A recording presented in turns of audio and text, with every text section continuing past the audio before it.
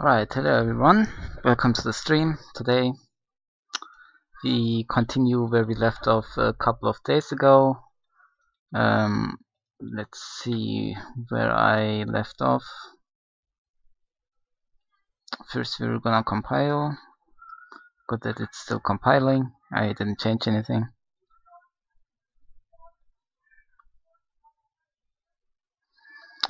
Alright, yeah, I think I did wall jumping last time.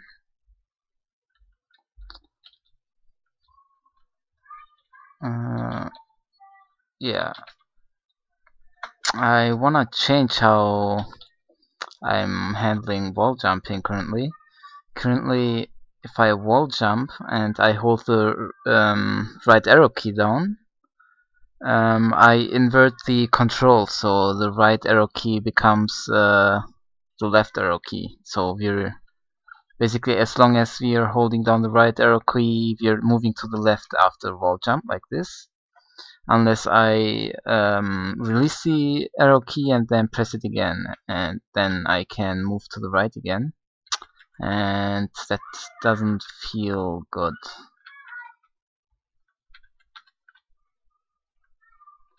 Also, my movement speed is kinda slow and my jump height is too high. Another thing is the player model. Some of the voxels have black to the side, which doesn't look good. I'm gonna fix that. And also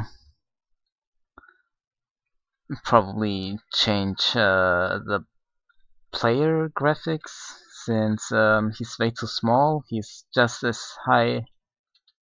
tall as a single tile, which is not enough, I think.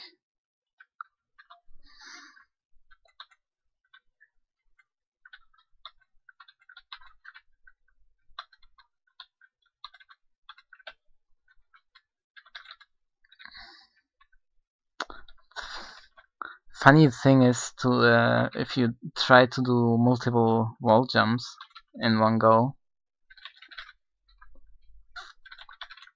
you have to press a lot of buttons, but it does work. Alright. Looking at the code, I have a lot of tabs open as always. Let's close a bunch. Don't need that.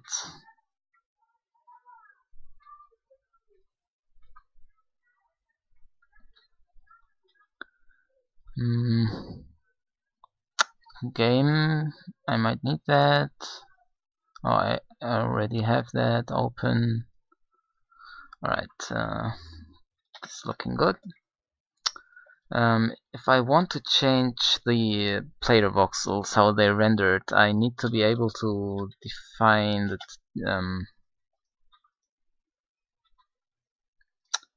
how the voxels get there, how a voxel is composed in terms of texture mapping.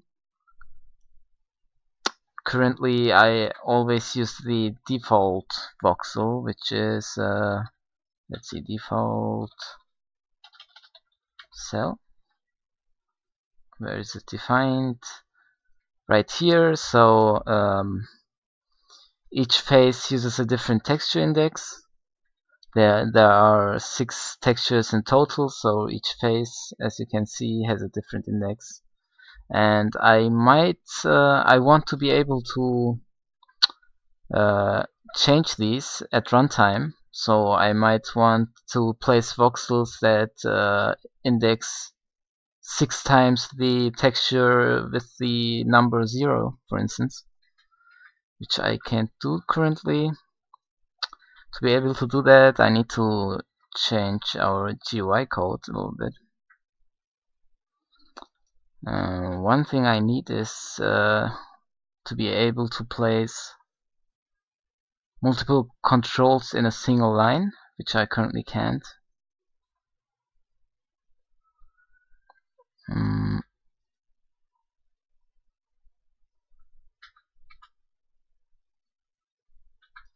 How am I doing placement?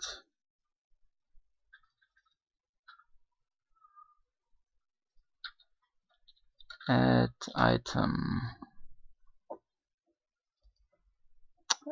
I'm using the field add position. I didn't see that. Oh, there it is. Alright. Also, we're gonna have a field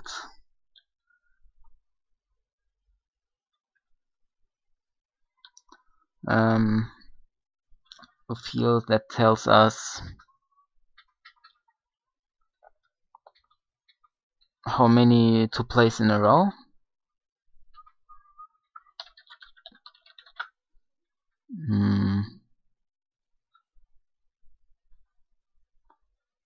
Or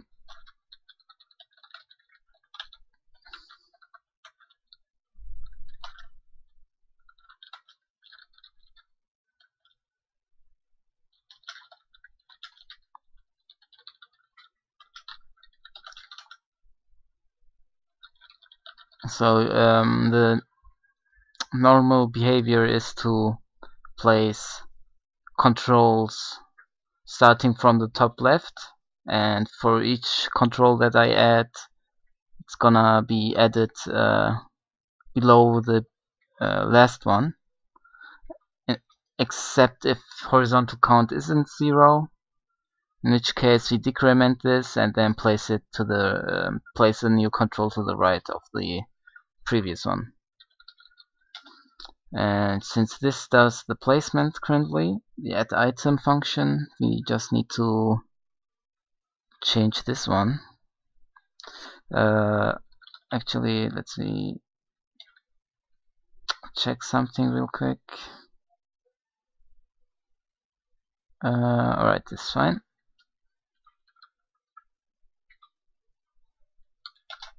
So we go group.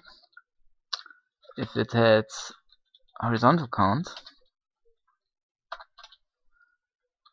place item horizontally, else place item vertically, which is this code currently. And yeah.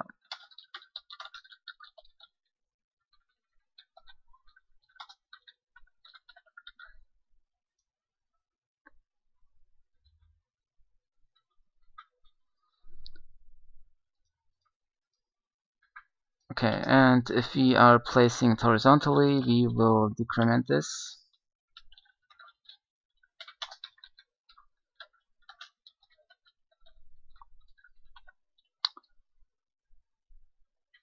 We're gonna do something similar to this, but here we need to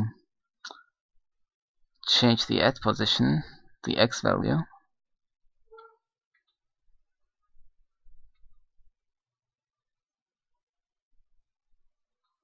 Where do I set this?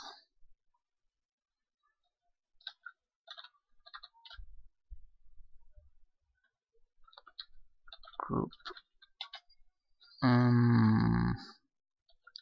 Add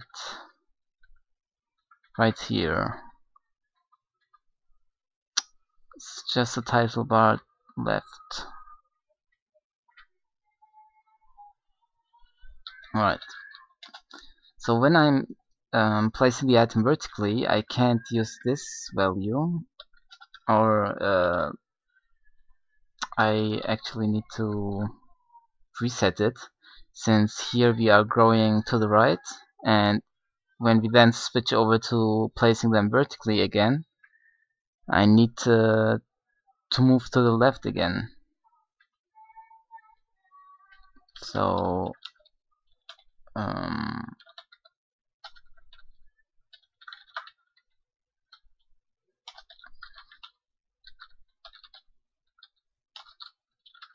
I think like this should be enough.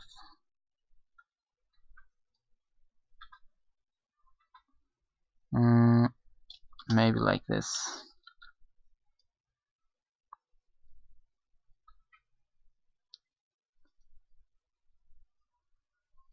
Bottom, we are not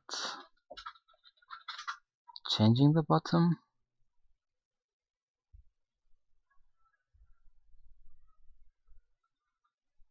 Yeah, I have to see about this, whether I need that. This part is looking correct, I think.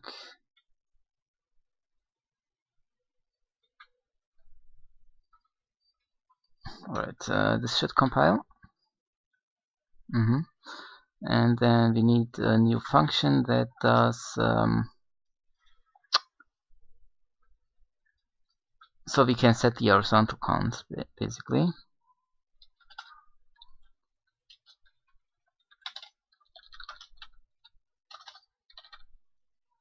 We're gonna call it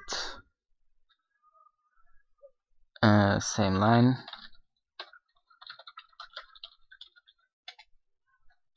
Then we're gonna tell it how many controls to place on the same line, and then when we then place the controls, they're gonna be on the same line. That's the basic idea.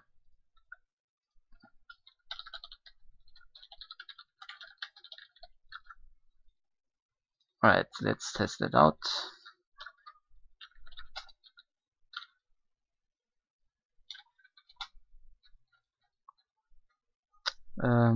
Let's say the save and load buttons are gonna be next to each other, so same line 2.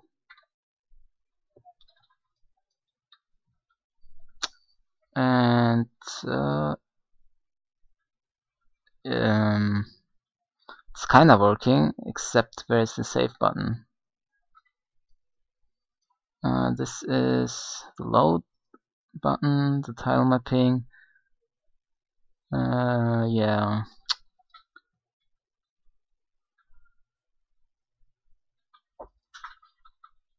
Didn't quite work. Oh, that's because when we go over to, if this becomes 0 again, we then need to move over to the next line.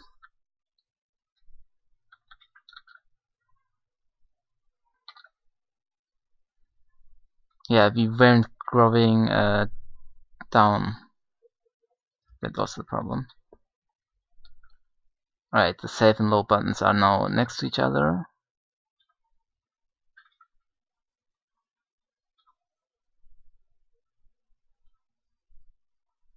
Alright, let's do the mapping stuff also next to each other.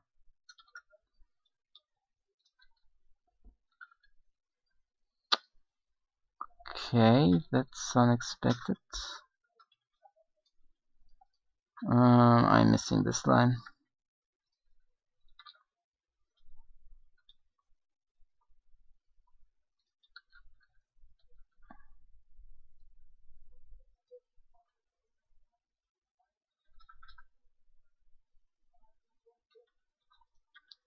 Okay, yeah, now I'm missing. So let's move this over here so I can get rid of this. Which means I can move this out of the if condition, since it's the same for both.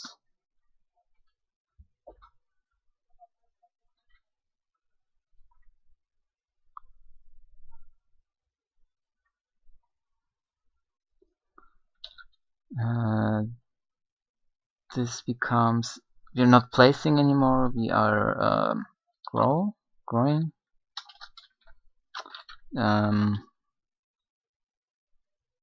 Change layout.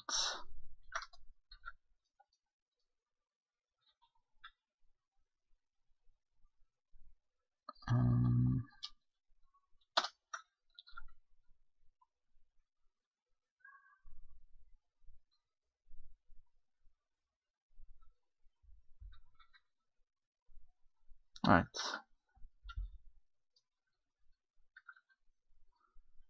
Okay, now it's working again. So next thing is I need some way to change the, as I said, I need a way to change the mappings.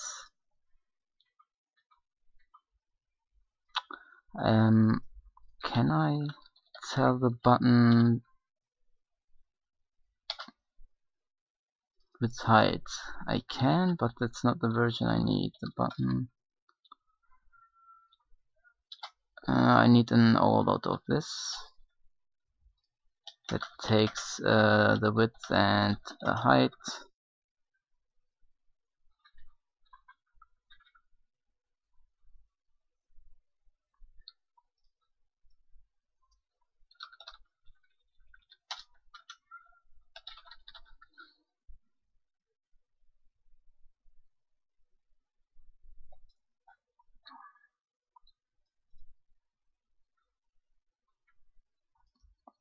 Alright, then I need a new group,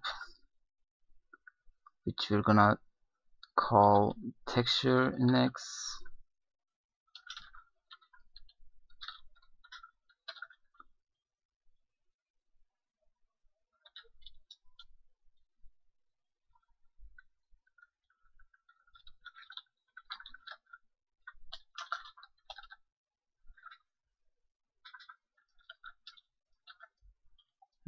Currently there is no field called texture index. Let's see. Voxel GUI stated exactly. That's what I wanted.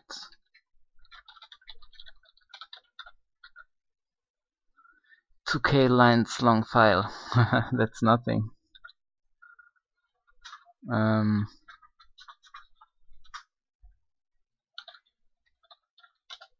Yeah, I haven't done any refactoring yet, so that's why.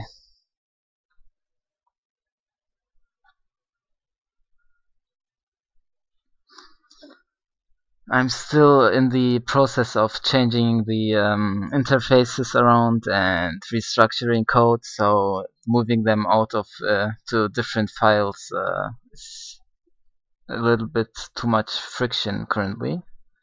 But once the interfaces are more or less finished, or I'm not gonna change them anymore since I like the API, then I'm probably gonna refactor them and move them around. Let's see, what did I add? I added this. Now we're gonna do texture voxel texture index. Why am I adding tabs all of a sudden?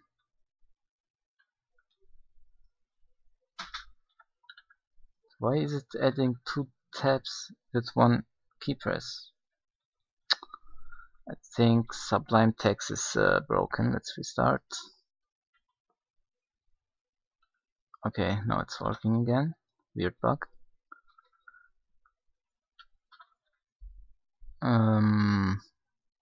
Okay. Let's try this out. Same line. So we're gonna place 6 buttons on the same line.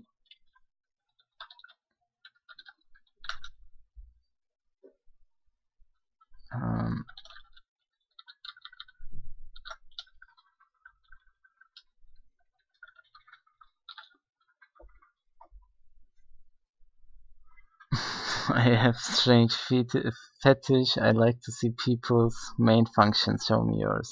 Alright. My main function is a bit long. It starts here. That's a Windows main function. We are allocating 10 megabytes of memory, and that's all of the memory this program uses. Then I'm loading the Windows, the game DLL, since the game code lives in its own DLL. I'm passing in the platform functions to the game. Here we are initializing the game. I initialize OpenGL and the window. This is timing code. I guess I'm allocating a little bit more. Oh yeah, I allocate 2 times 10 megabytes, since this is the recording memory when I do input recording. And it's the main game loop. This is the hot loading stuff. So if I recompile the DLL, it's gonna unload the currently loaded DLL and then bind it to the recompiled one. Timing code, OpenGL code, input code.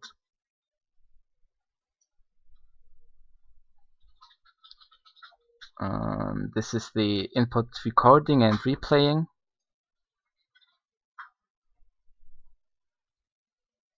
And this function here is the game loop. This function resides in the DLL, so we are calling into and render. We are calling into this function,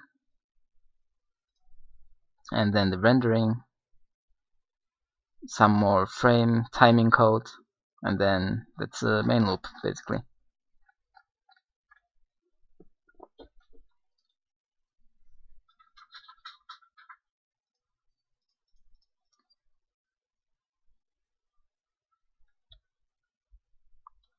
Okay.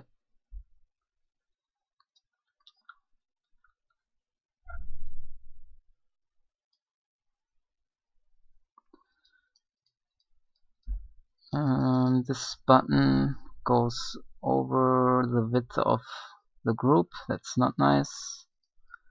Also, the buttons are way too big. Let's make them. I think I can get away with 16 by 16.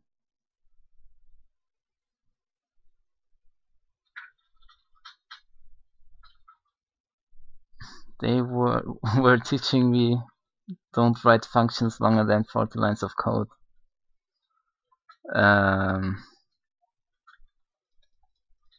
Sure. You could do that, but then again, why write a function if you're only gonna call them once? Most of this code here is only called once, so I'm only initializing a window once. Why should I move that out into a different function? I could do it, it's just more typing, and I don't gain anything. I find refactoring should follow. You should have a reason for refactoring. So if you're not gonna call the function again somewhere else, why put it into a different? Why move it out into a function?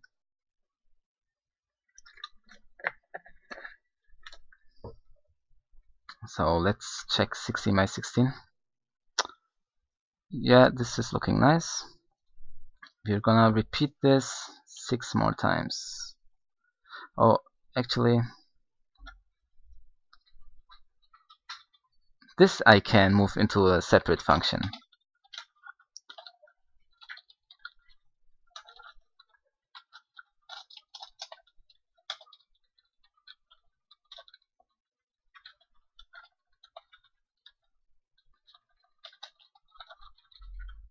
And then we're gonna do buttons. This I can now call 6 times. Let's see, 1, 2, 3, 4, 5, 6.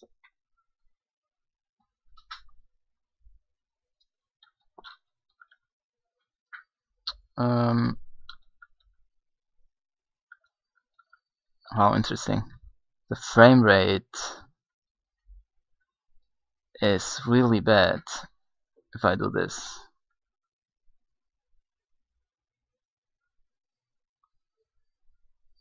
So currently the average frames per second are 300, and if I switch into the GUI code, it's dropping to 20.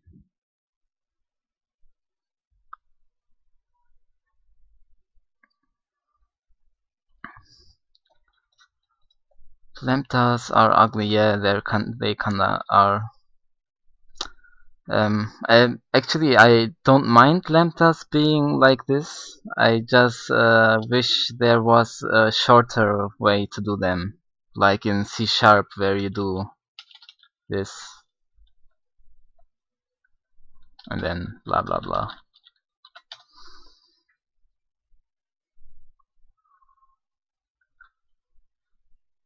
Why is it so slow? Is it because of the lambda? I don't think so.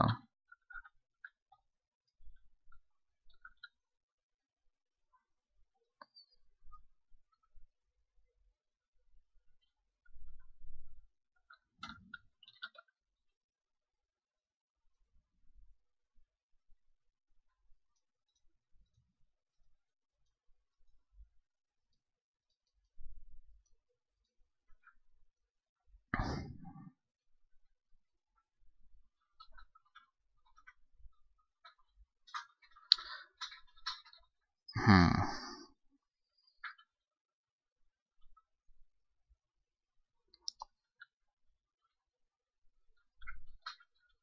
Oh, it's because of the frequent context switches. I'm not using a texture atlas. So for each of these buttons, I'm flushing the vertex buffer since I need to change the texture.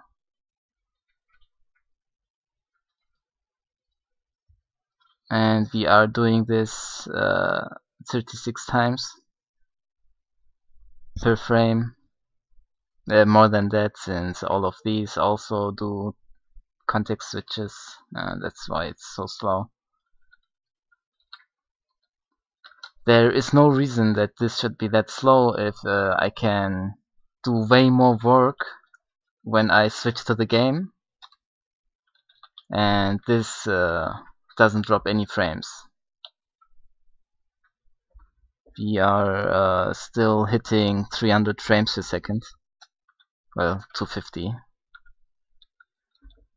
So, okay, that means, should I optimize this by switching to a texture atlas?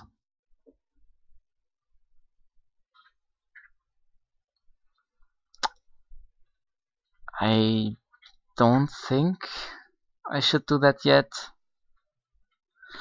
Do you have GitHub? Yes, I have. You can look at the description below the stream. There is a link, and also I guess I can link in the chat.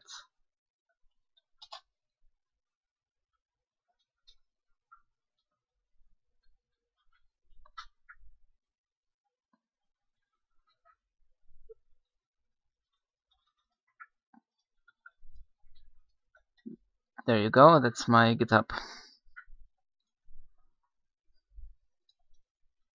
I have a couple of public domain libraries if you're interested in something like that.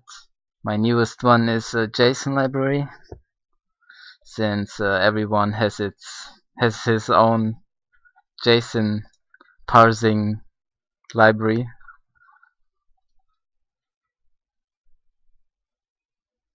Okay.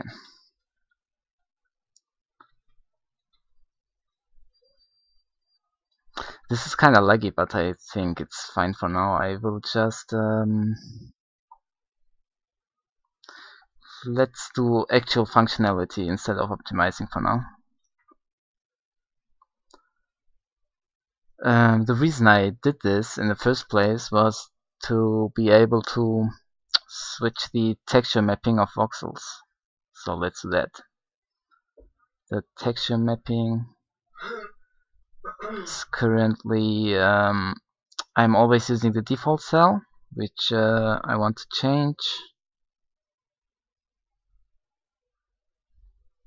Let's see, voxel GUI state. No, that should be in the voxel state. This is the cell I'm using to place voxels.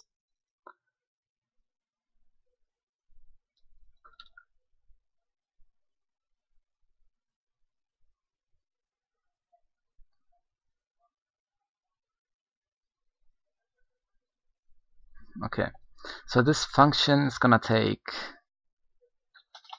wait, it doesn't need to take anything. It's gonna take it's gonna capture the voxel state, so it has access to this field here. but it's gonna take an argument telling me the index. Basically, which of the faces I am currently modifying. So how did I do this? So each face is occupying 4 bits. So I should retrieve the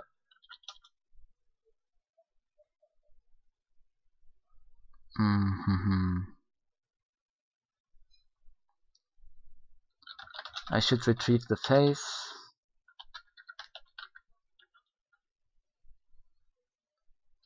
by doing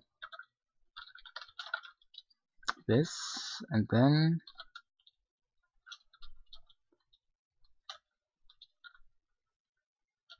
four bits are 2 to the power of 4, which is 0xf, right? 4 bits, yes. So this is this way I get the face.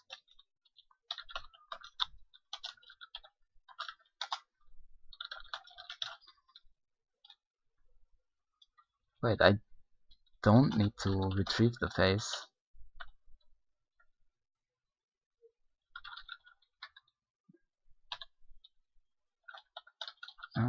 Let's see.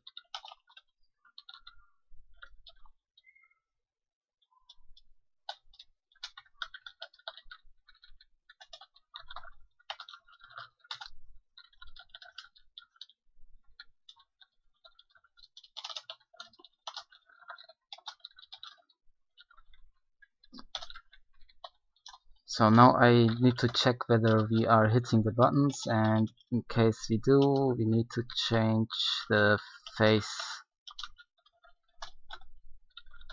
to a different value.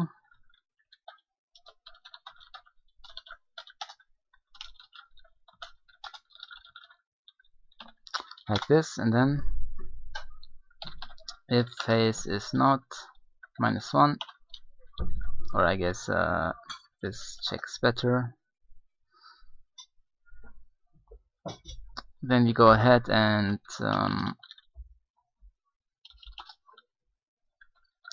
placing cell.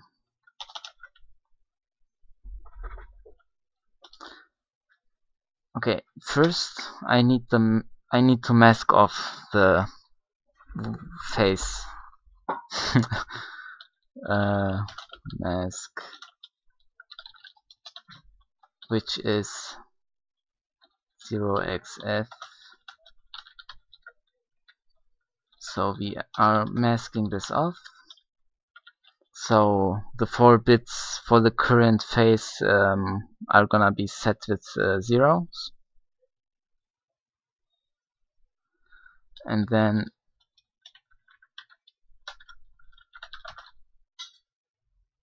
we go ahead and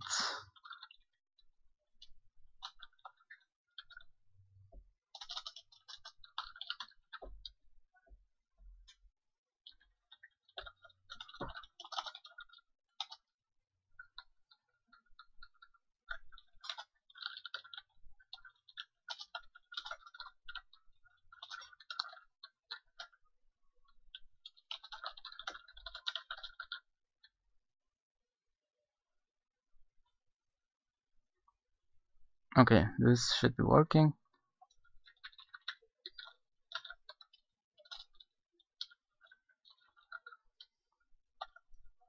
Let's try this out.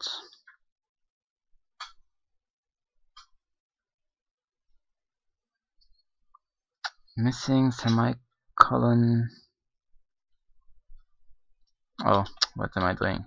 It's supposed to be this.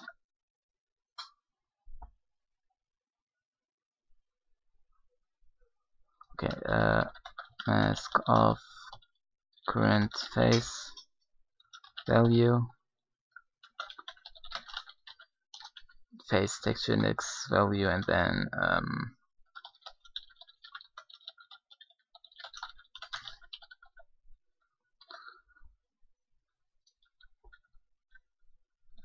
okay, let's try and load the hero. That's the hero. It's using the wrong texture.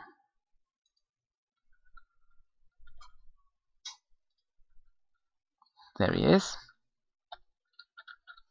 And now I want to change these voxels to use a different mapping. Which one is that? The right face? Maybe I should have written which face I'm currently modifying. So let's do that. String view face.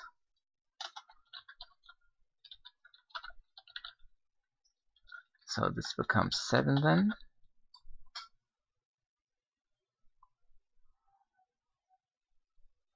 And the faces are front, left, back, right, top, bottom.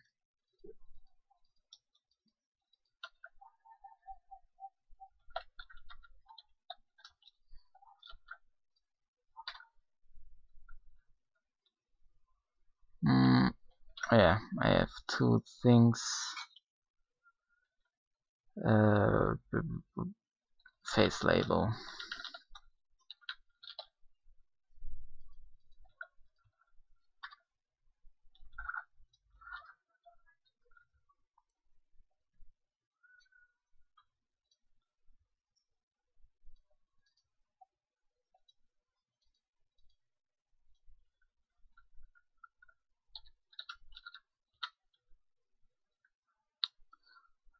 Okay, this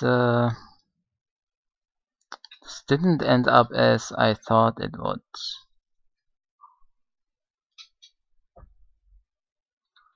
Okay, so what is GUI text doing that it shouldn't be doing?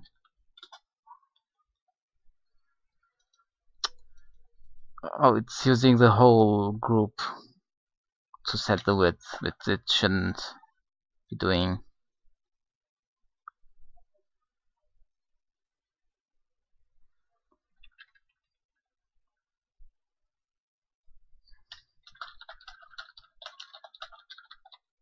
So let's change this.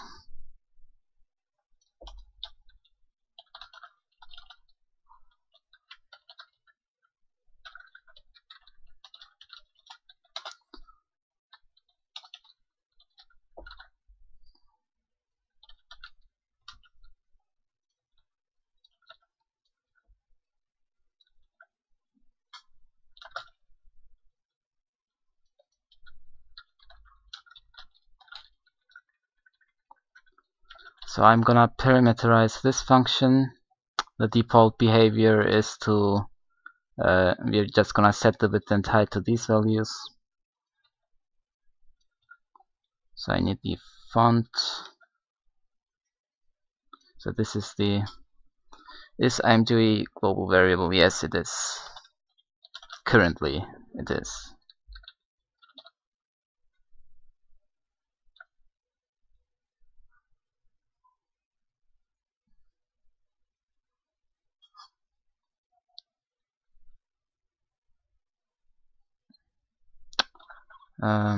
Then I need a version of this that oh no, I wrote that version that takes the width and height explicitly. Yes. And then we want to call into this version.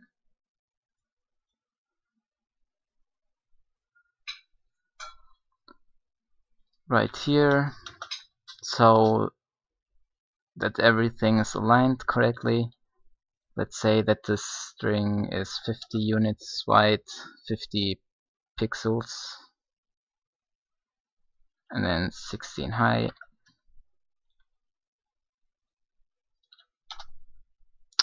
We are not using this. Okay. This is a little bit too much. 50 was too much. Let's use 35.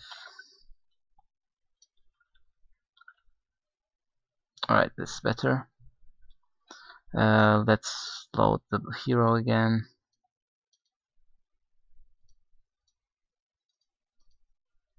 There he is. So I need to change the right face of these voxels to be taking the same texture as the front face. So the front face is taking 0 currently. I guess we can't see which one is currently selected, so I should change that. But I need to change the right one to 0. Let's test it out. Oops. What went wrong here?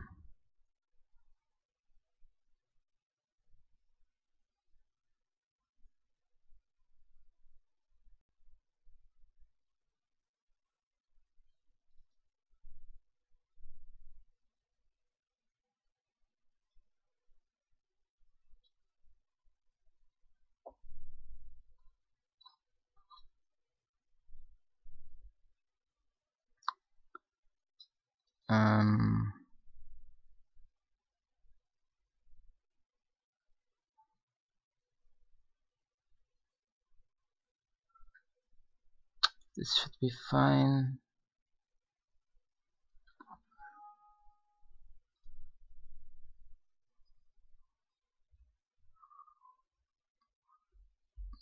Greeting from location.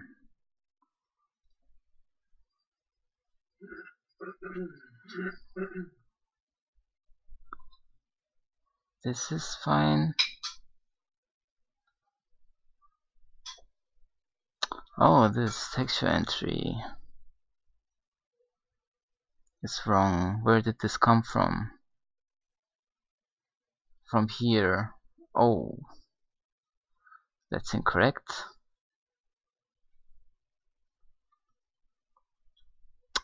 So if I did an assertion before doing this here, I would have caught this.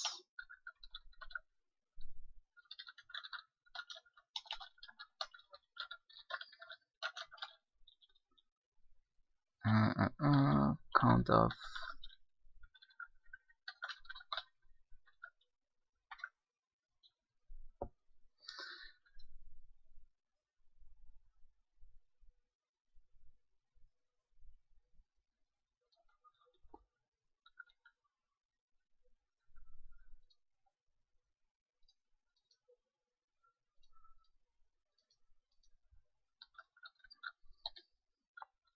so can I?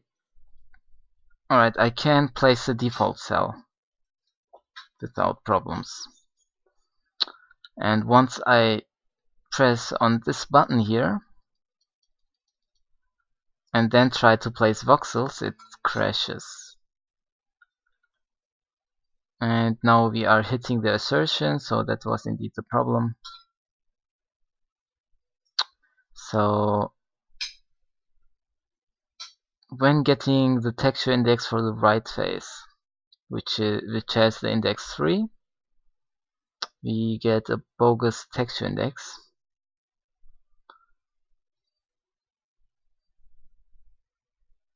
Okay, so we will do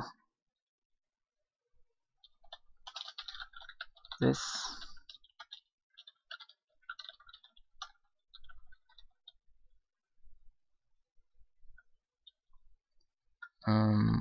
Voxel self. What did I call them?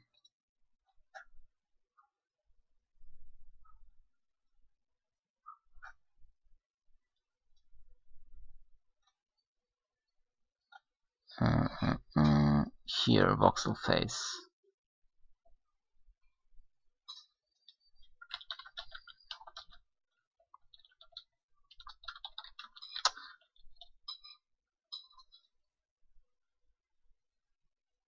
Wait, that's not correct. Nope, let's do it differently. We will first load the thing again. Now I'm gonna set the breakpoint.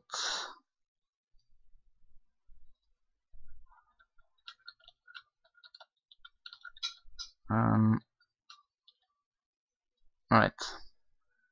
This is the front face. We don't care about the front face.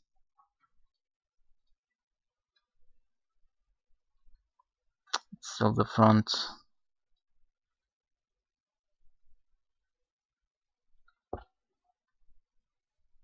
It's a back face now.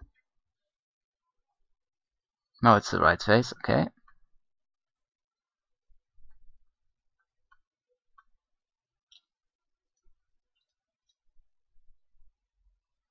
Let's step in here and see what happens. This is fine.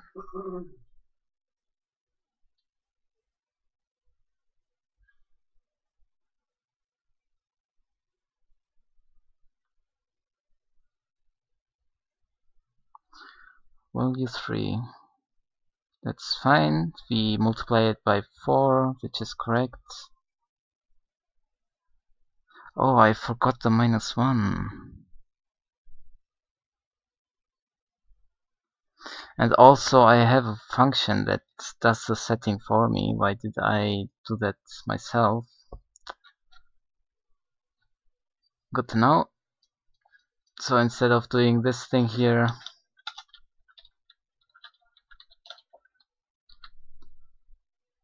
so we give it a cell, the face,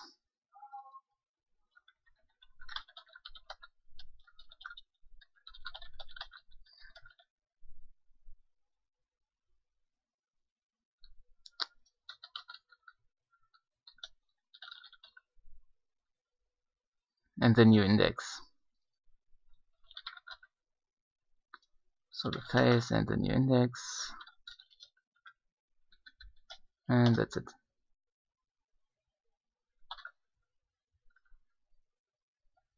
So we need to change these now. Voxel face, front,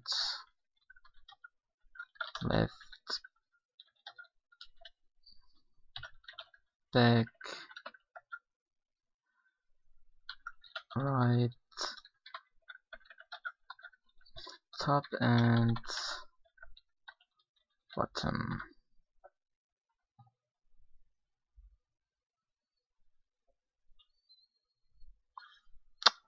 This should be voxel face, not voxel focus. Okay.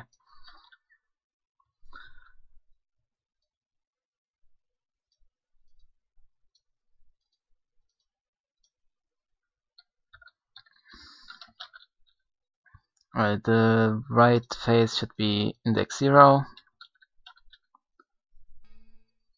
And still the bug.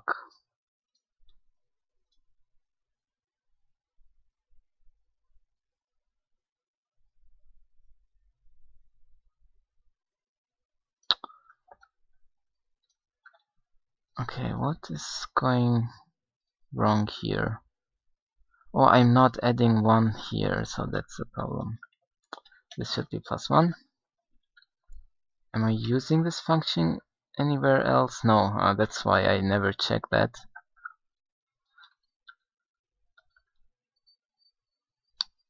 Alright, texture. Oops, hero.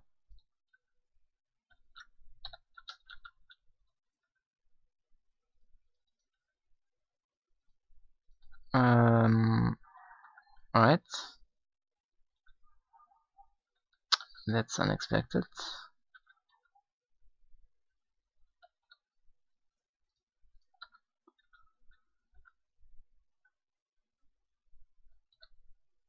Alright, oh, okay. I guess my texture mapping isn't quite right.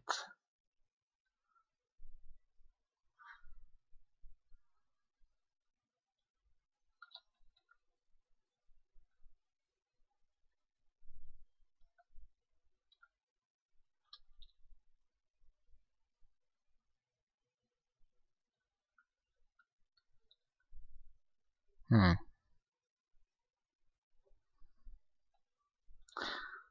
Okay, that is because when I'm using... Okay, I can show it by example.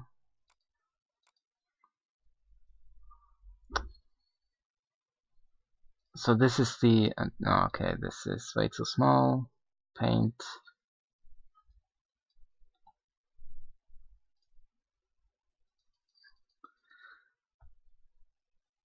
So the right face of the voxels is using this region of the texture usually.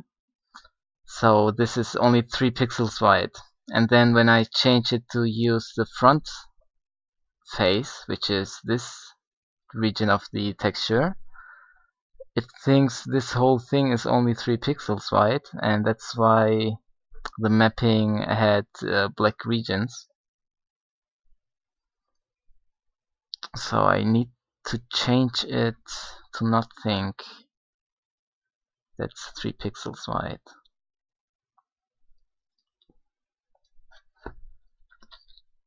Generate. So where do I... this is where I assign the voxel.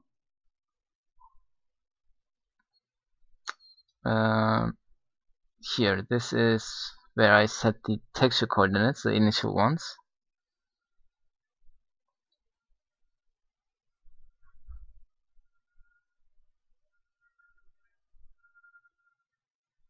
Oh, and this is why it thinks it's only 3 pixels wide, because the grid dimensions in that dimension is only 3 voxels wide. So my hero, where did it go?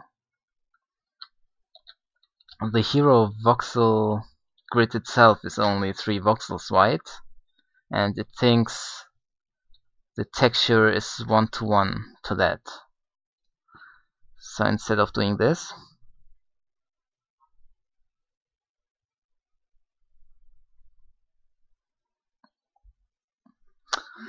what's the best way to fix that?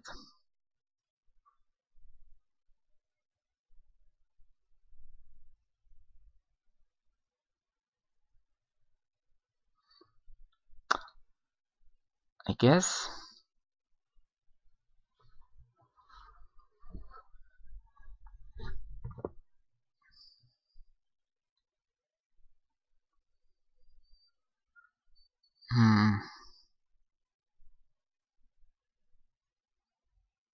is there a good way to fix that?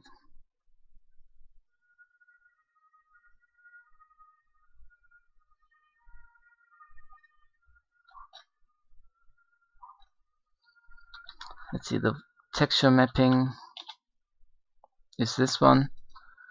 So I could store the texture widths and heights here.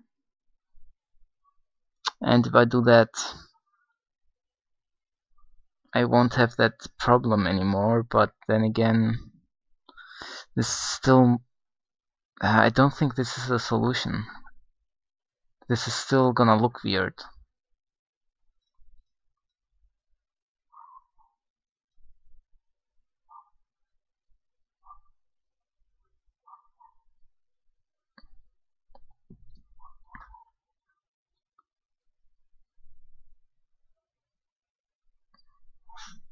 Yeah, it's gonna look weird.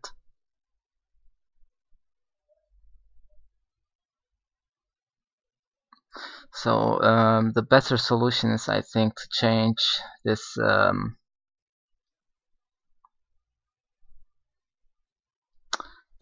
textures itself.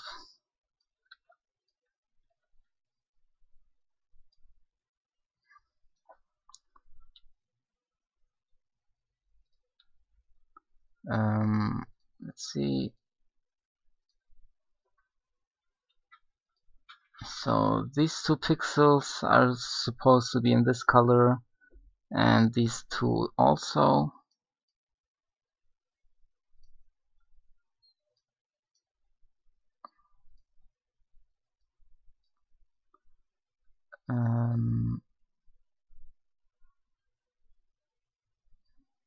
Okay, this is correct, I think. So let's try this out instead of doing this.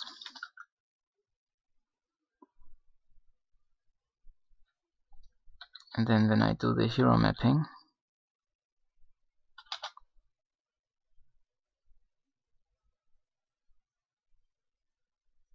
which one is the right face again? Voxel face 0, 1, 2, 3. This one is the right face.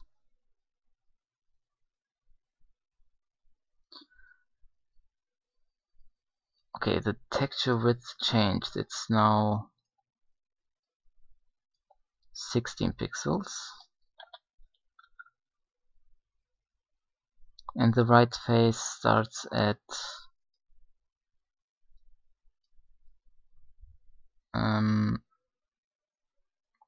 13 pixels. Also, let's make this line black too, so there is no bleeding.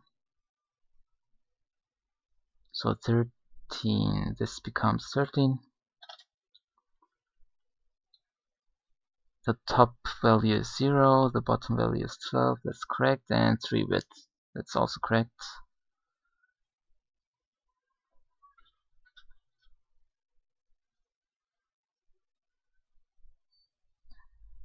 That's it.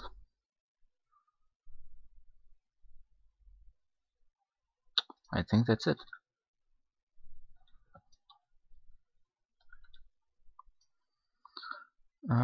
Both the voxels, both the texture.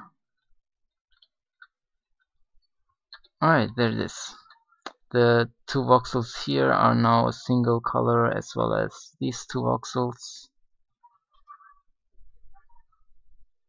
Yeah. Okay, so now that should be the same in the game. Yep, looks nice.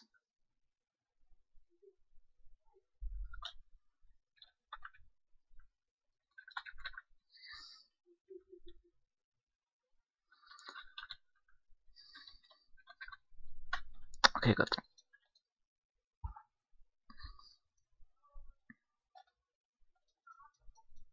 So I'm not very satisfied with how my texture mapping turned out.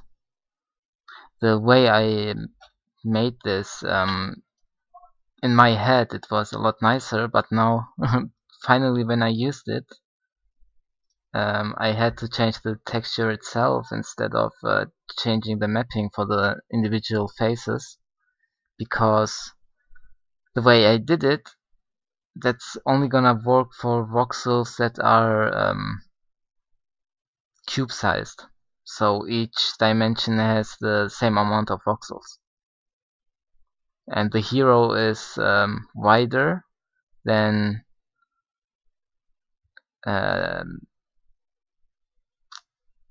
well, it's wider than he is deep.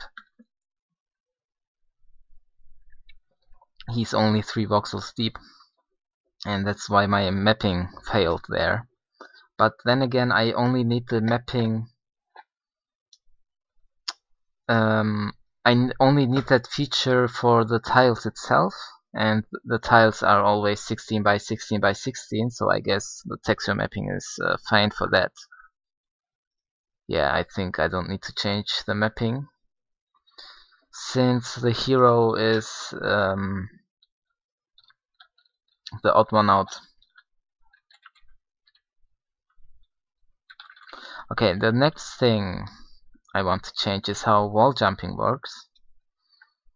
Currently, if I wall jump, I reverse the arrow keys, so holding down the left button makes him go to the right, as long as I'm holding it down. Once I release it, it reverses to its original direction, and I thought that would be the best way, so that the hero doesn't, after wall jump, he doesn't immediately stick to the wall again, but doesn't feel very good to have to release the arrow key so it regains his original direction. So instead,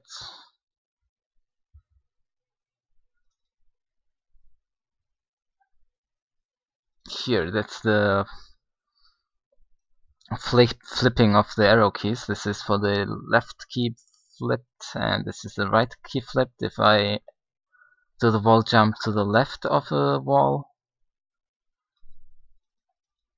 So first we will go ahead and undo the flipping. So the flipping is gone. Not using that anymore.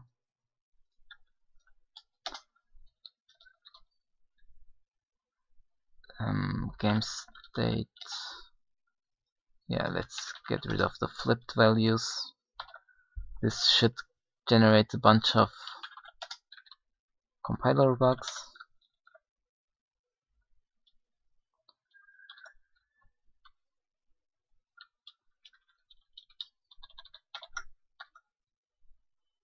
But wall jumps as themselves shouldn't be. I should still be able to do wall jumps. Actually, we are doing multiple wall jumps with one attempt. Yeah, that's a bug that I just introduced.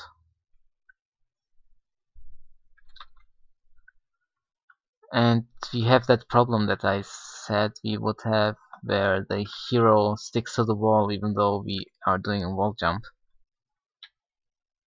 So with a normal jump I can't go over the wall here, but if I do a wall jump I can. So okay, the multiple wall jump attempts.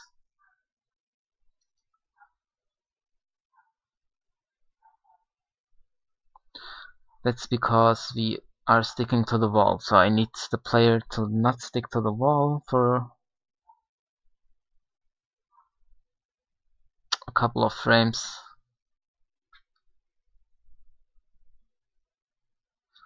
Let me look at the player state. We have a wall jump timer. That's the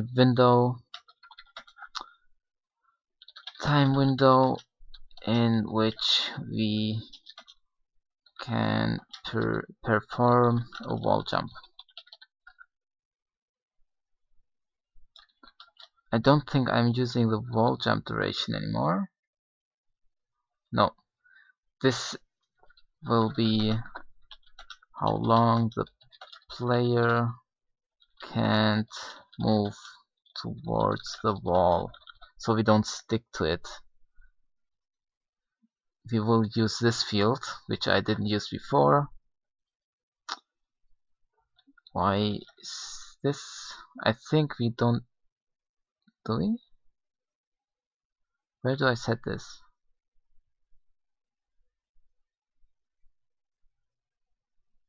Oh, this just records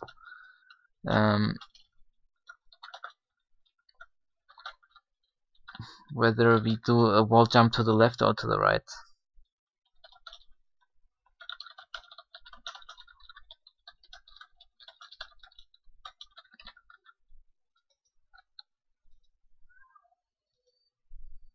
So currently, if I stick to the wall, we are setting the jump timer to 10, so I have 10 frames time to execute the wall jump. And then this is where we actually do the wall jump. If all the requisites are set, so we are at the frame boundary.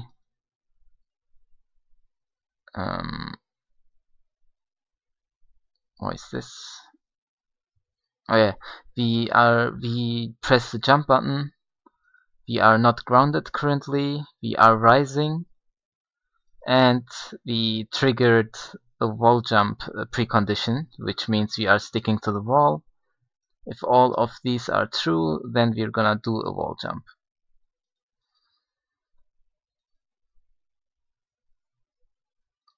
So we reset the player velocity in the y direction to the wall jump speed.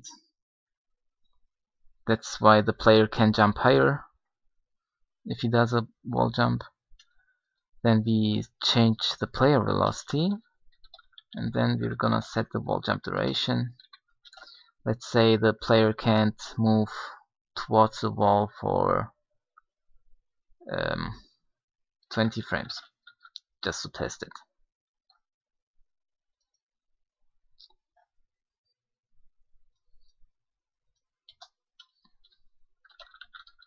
Then we need to decrease this duration at the start of the frame.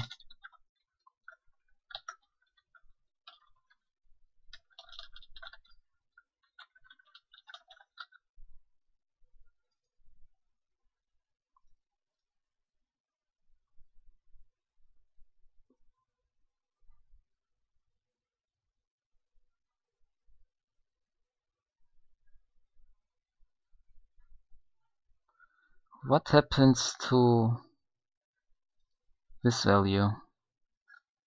Do I change this? Okay. Then instead of reacting to the key presses, we are gonna introduce a condition here. So if this is not 0 and we are wall jumping to the left, we won't be able to move to the left. Wait, this is the wrong one. So if we're wall jumping to the right, so the wall is to the left of us, then we don't want to move towards the wall. So only if we are wall jumping to the left.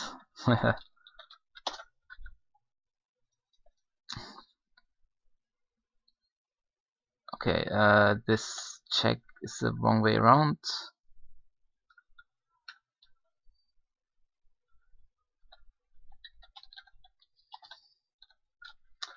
Float epsilon. What did I call it?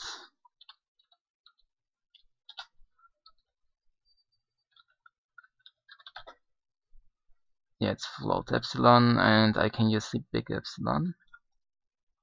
Don't need that much precision.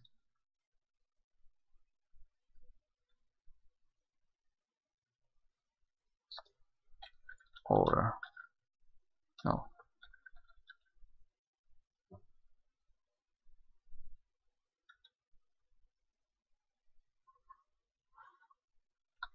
No, or yeah, I think this is correct. The same for moving to the right, except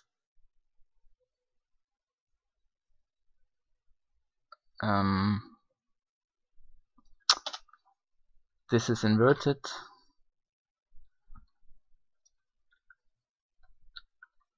Right. Now when I do a wall jump, we are still sticking to the wall. So the wall jump duration, it does actually count down. If you look at this value here, yeah, it does count down, but it doesn't inhibit my movement. Okay, I had these other way around. It needs to be like this.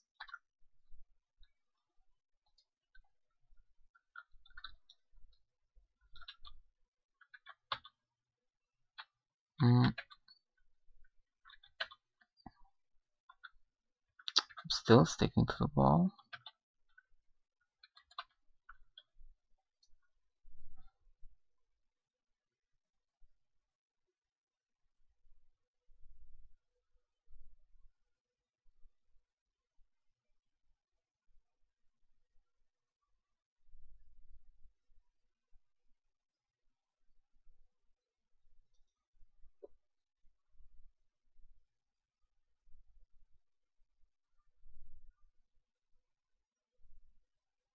Why am I sticking to the wall if I set this?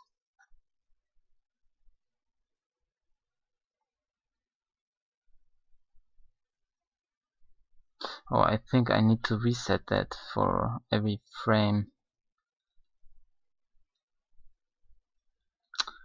Let's do this.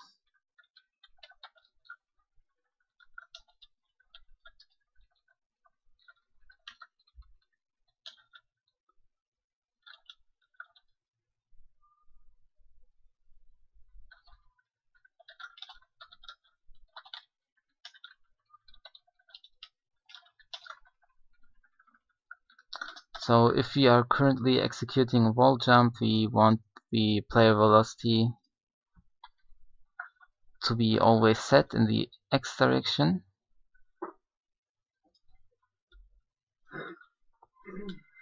And this should make it so that we are not sticking to the wall. Alright, there it is. Now when I do wall jump,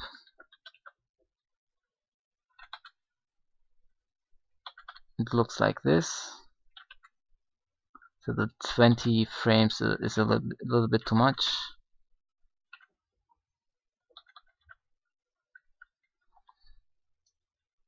Let's change that to, let's say, 8 frames.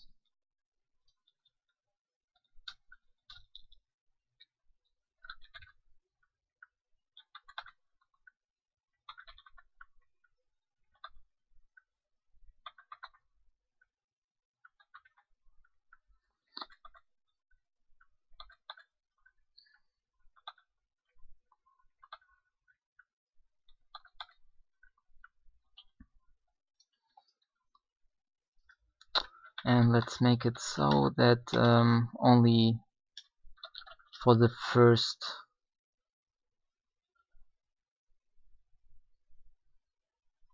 four frames are we gonna set the direction. So the remaining 4 frames we are just rising. How does that look?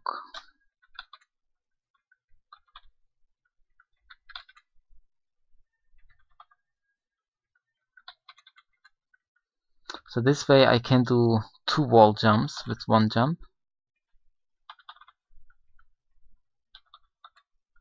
As you can see, if you look here how many wall jump attempts there are. That was just 1. This was 2 wall jumps.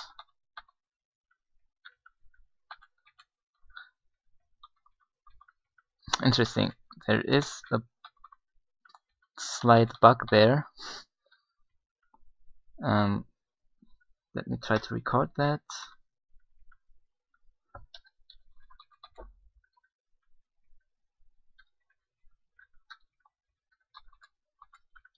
Didn't get it. Oh, there it was. So if I replay this, let's go frame by frame.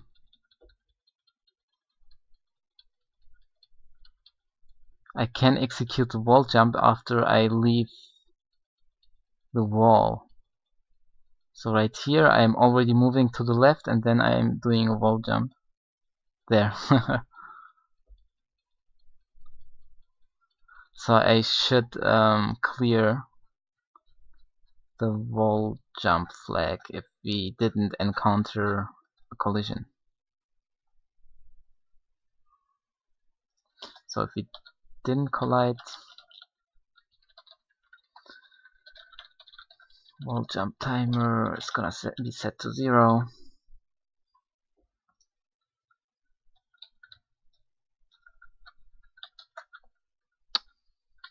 Let's see if I can do the same bug again.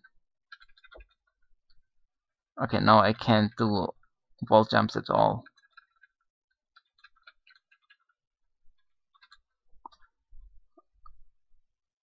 Right. So I'm currently trying to do wall jumps.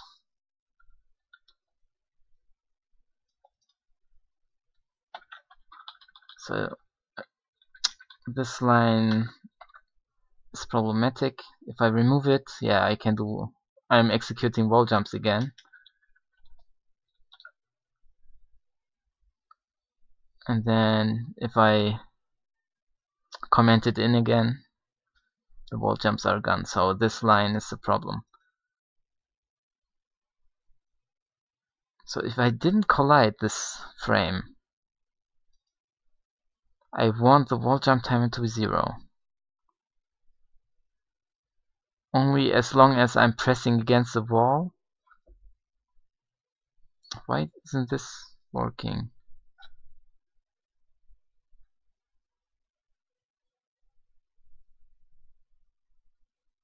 Setting the wall jump timer works just fine.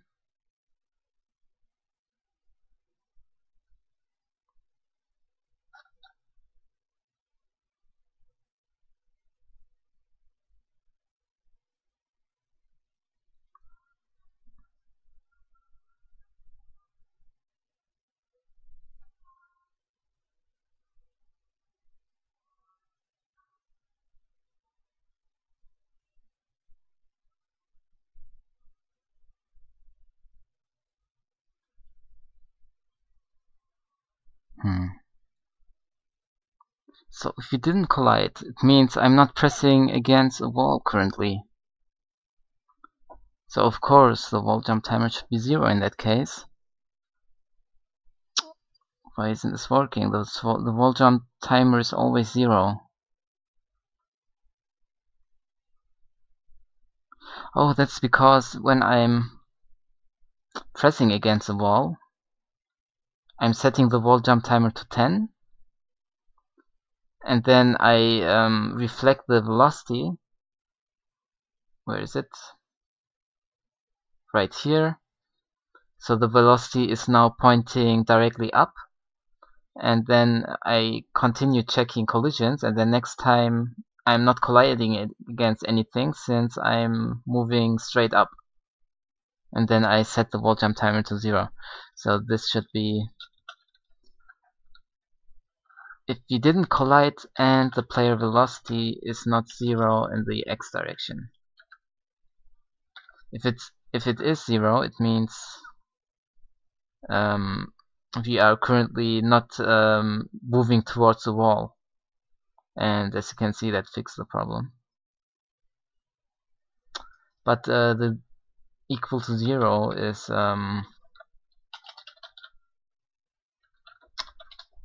because of floating point inaccuracies, it's not very reliable, so we will be using this function instead. This should be not right. So we can do wall jumps again. Let me turn off the recording.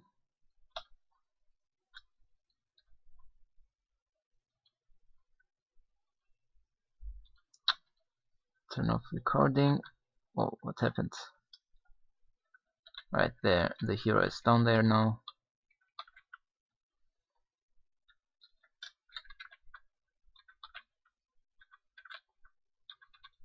Come on.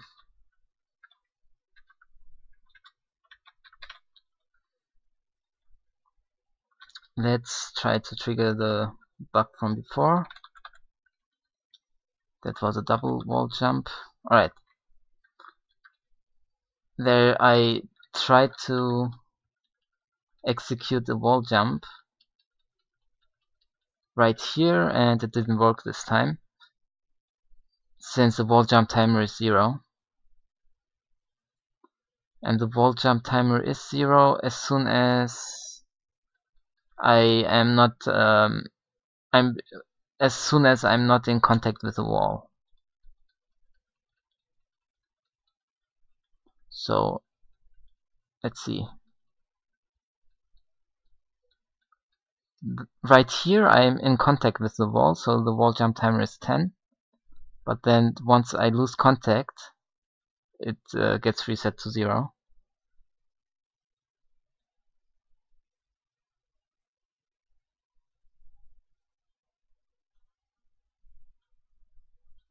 The wall jump timer is because... Okay, but if I do it this way, This isn't gonna work.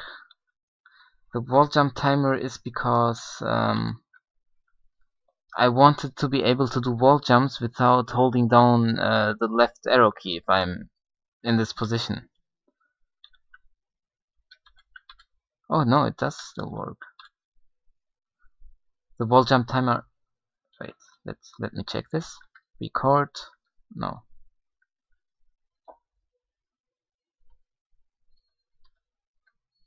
Record. Replay. No, the wall jump timer is still counting down. Why isn't it being set to 0?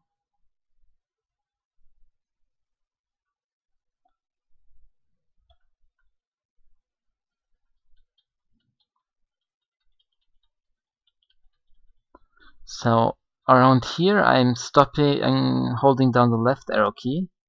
Right here. Now it's counting down, but the...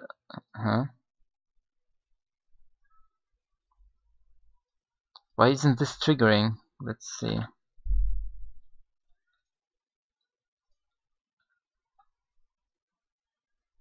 The x velocity is 0 and we didn't collide. Huh? Why isn't this triggering?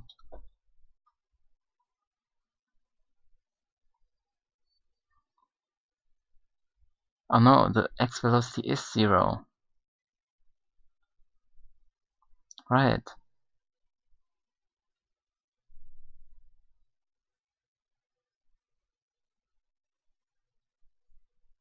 That's why it's not triggering. Okay, that actually is the correct fix then. Since I wanted to have a 10 frame window once I stop pressing the left arrow key to execute the wall jump. So I stop pressing the left arrow key, and then let's say 5 frames later I press the up arrow key, wall jump is gonna get executed. That was the idea between... Yeah, it's actually working.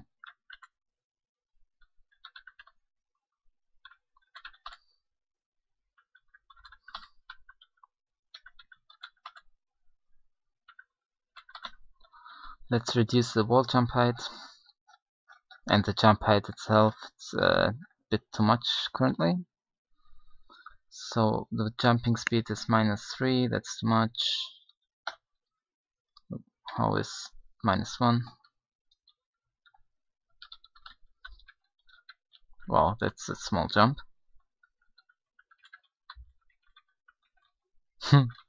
Alright, that's that's a bit too little.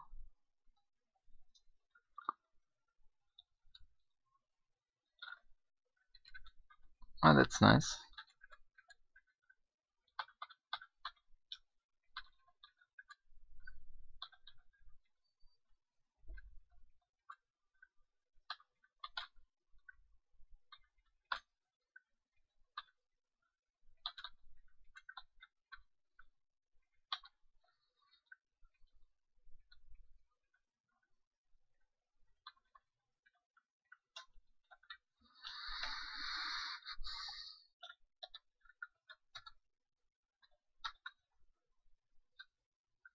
Alright, looking from behind.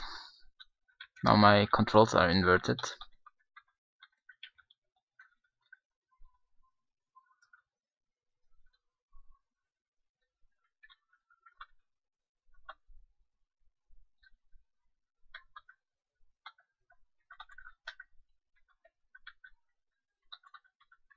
Okay. Yeah. This is pretty nice, I think.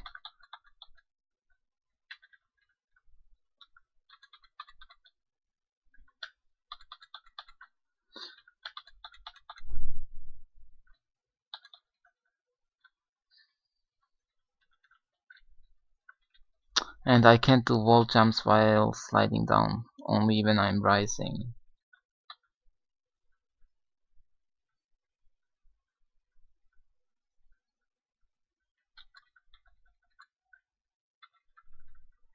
Okay. So this is working nicely.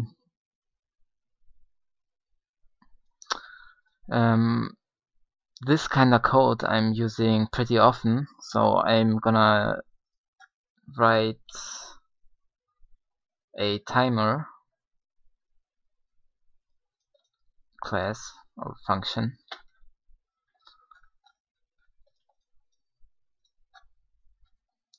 So these are gonna be timers now.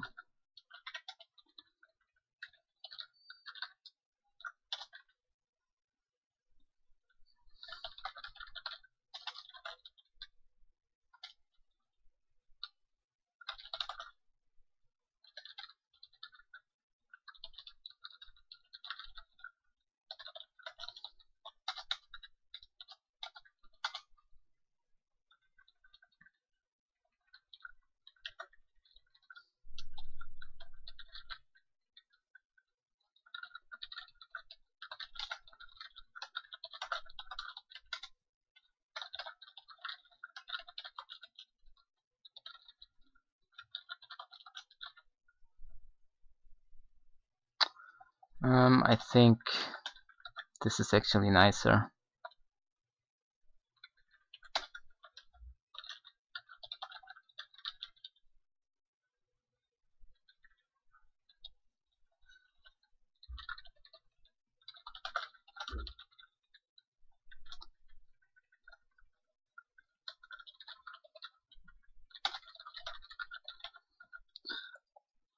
These are now countdown timers. This too.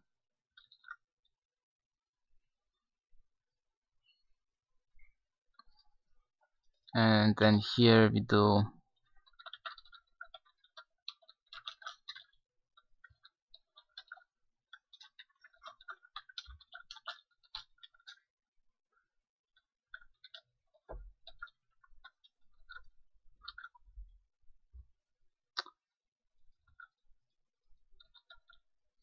the wall jump duration, like this.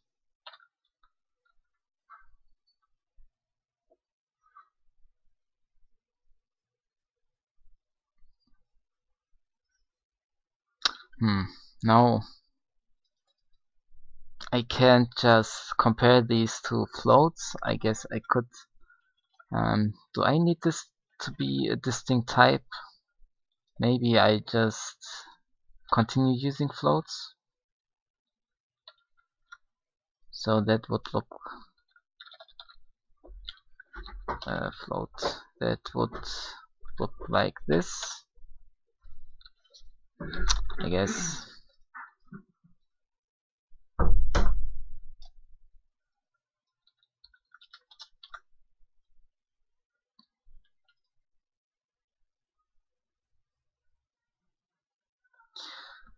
Well, this is nicer when using the timers, but when looking at the fields themselves, it's not clear that I'm supposed to call this function on these values.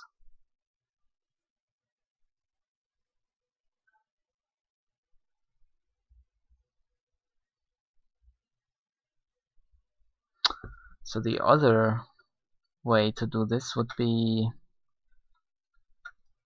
to make this comparable to float.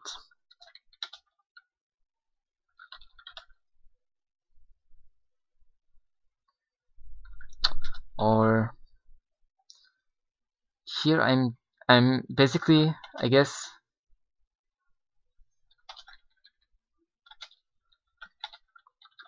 the basic queries I need to do on a timer is whether it expired, so it's 0, which is this here. So I could write a function for that. Is timer expired?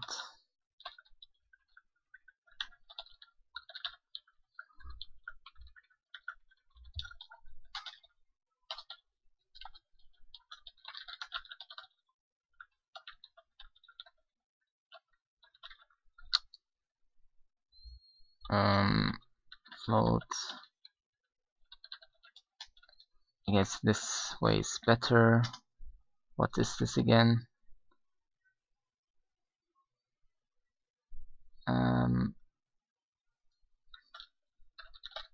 Meant to write this.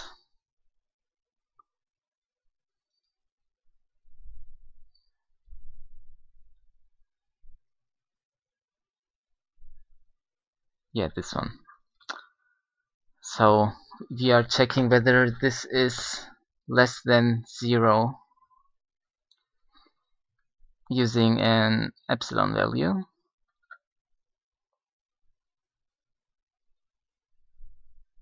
Which one is clearer? Is it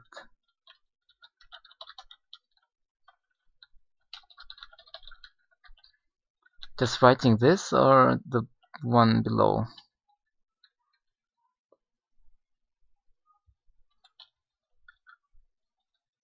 I think I like this one more. Okay, we should have errors now. We are going to replace these with the new function that we just wrote.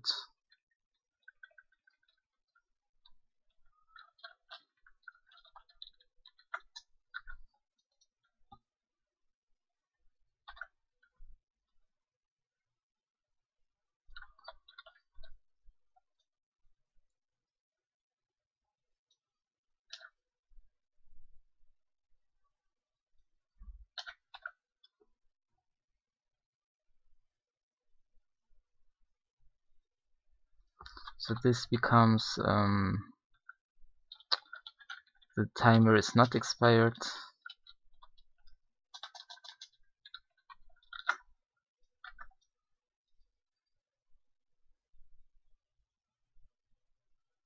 Yeah. And this also becomes timer not expired.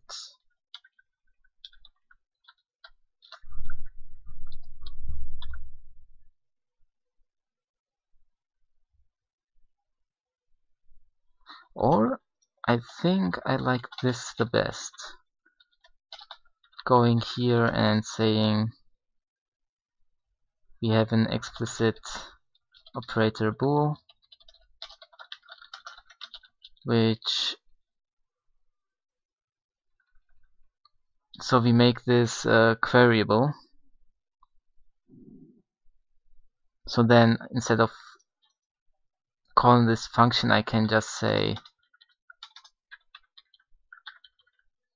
and that these timers are still running, so they are not 0, as if they are just simple integers.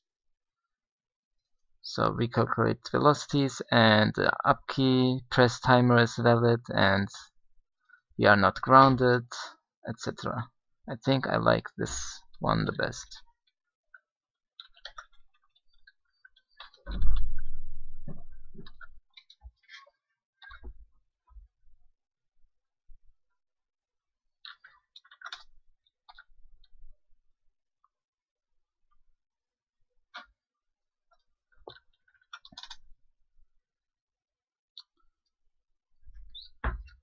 I guess I still need to make these comparable to floats.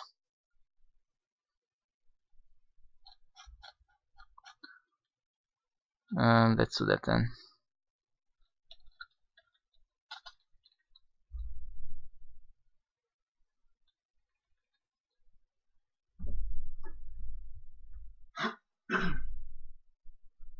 I guess I'm doing that. This is not something I'm gonna do very often, so I guess I could just access the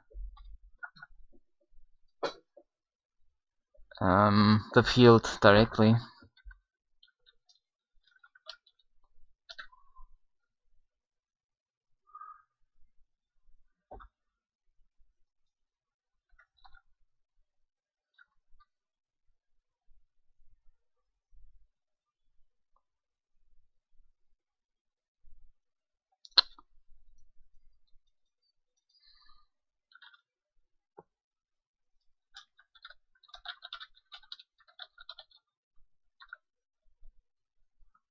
Okay, now it's compiling again.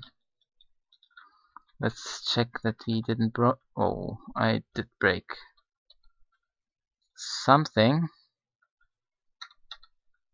Where did the hero go? Am I doing infinite wall jumps? There he is. Very, very high up, and he's... oh. His height is at minus 2700 currently, so we're doing infinite wall jumps. What did I break? Wall jump attempted, what?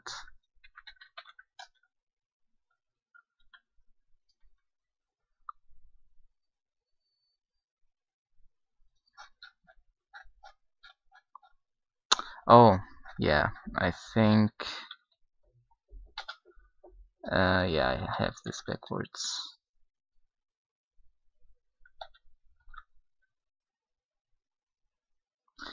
This is supposed to return true if the timer is still valid. Instead, it returned true if the timer expired. And that's why we could do wall jumps even though we weren't in contact with the wall.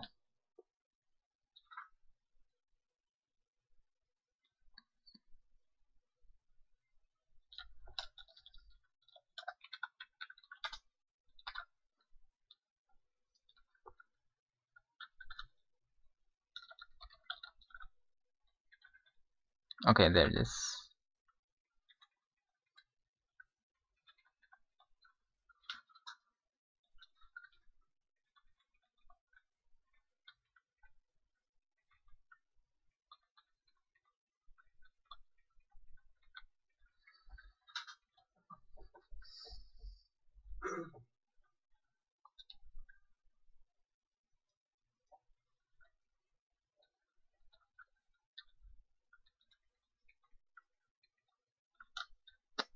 Can I get up there? Yeah. Barely.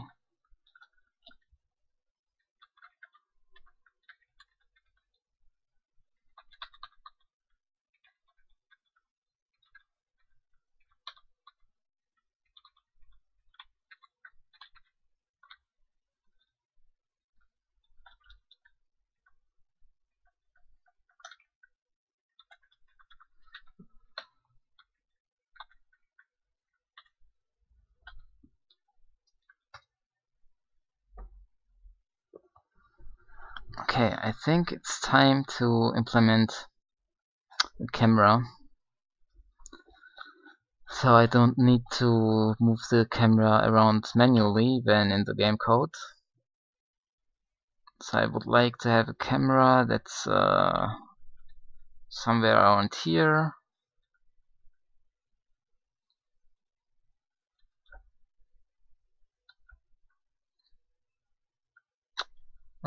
Like this.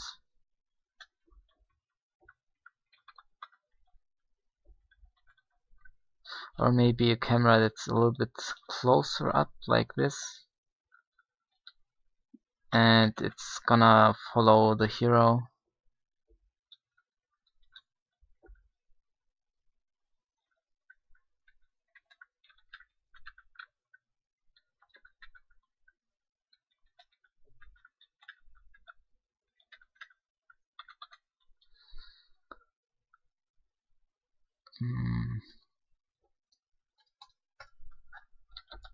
So the game state is gonna have a camera.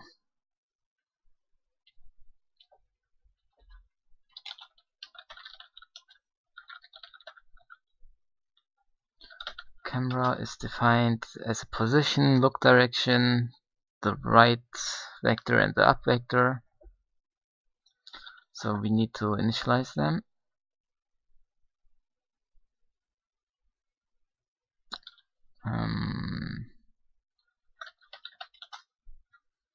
Right here.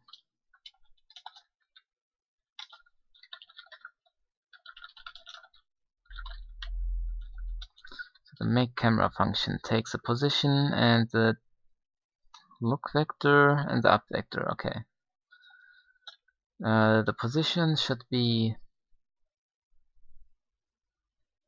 let's say minus in the z direction, minus 10, we are looking in the positive z direction, and the up vector is the y-axis.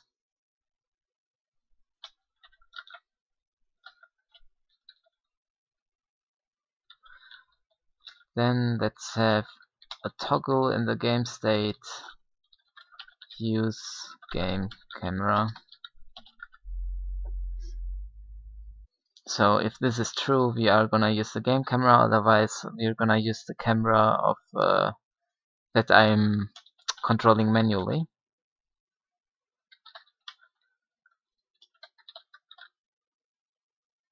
I don't need to process the game camera.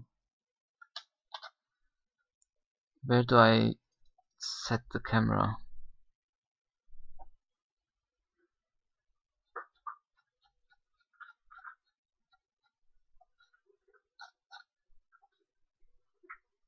There.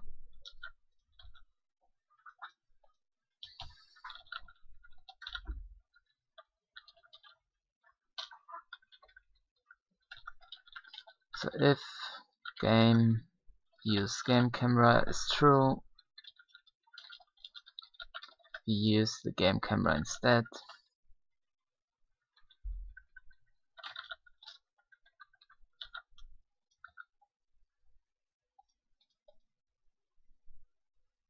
And then I need a way to toggle that. Let's introduce a new key binding up here somewhere. If key is pressed,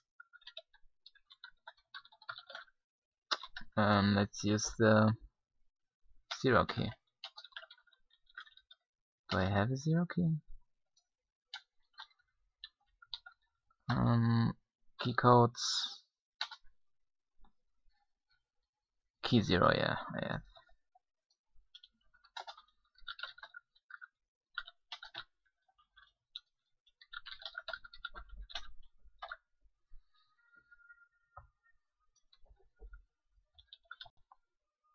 Okay, if I press 0,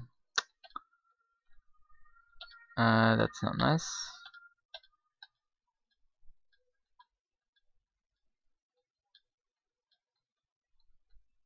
Why?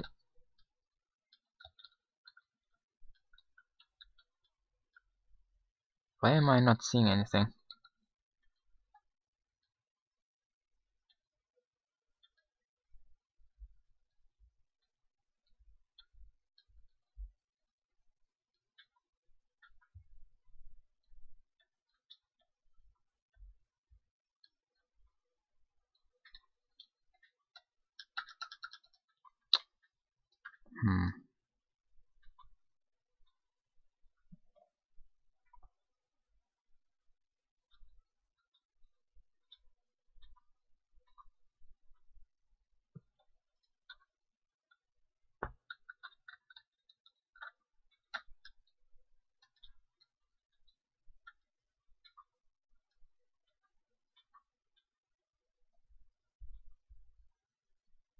I'm also missing some key presses sometimes. That's weird.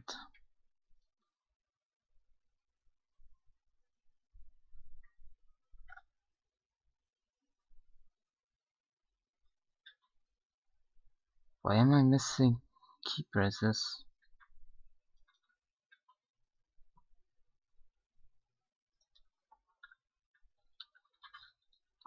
It doesn't happen with the up arrow key.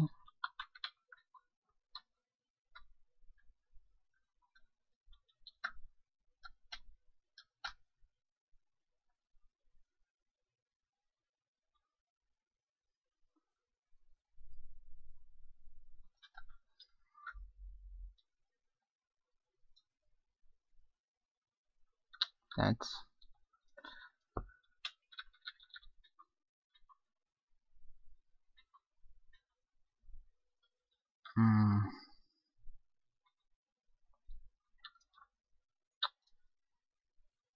Okay, it might be because of the positioning of the camera. Let's say -100.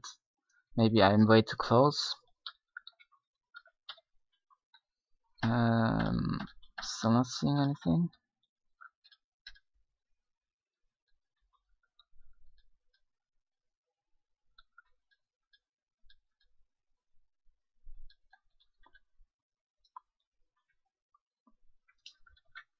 Okay, so position, the look vector, the up vector. These should be arcs.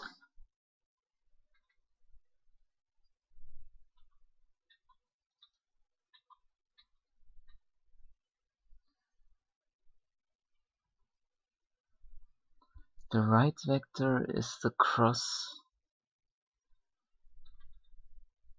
between the up and look.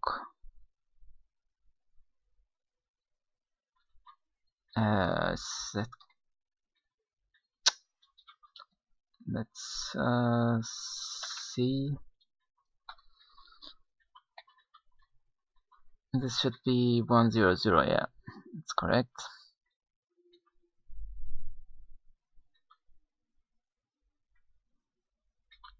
So what's the issue?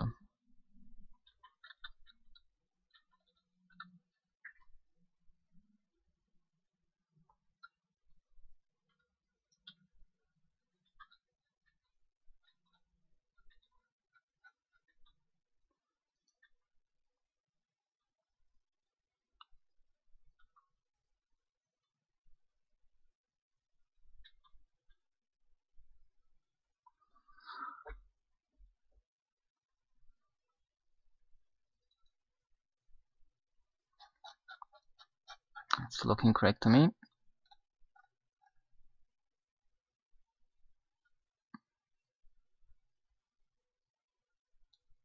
The game camera doesn't need processing.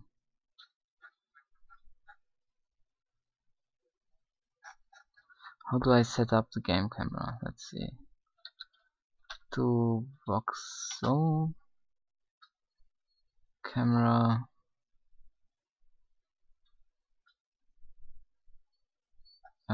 Where do I initialize this?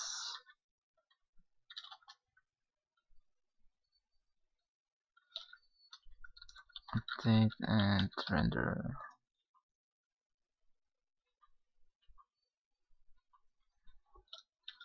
Make camera here.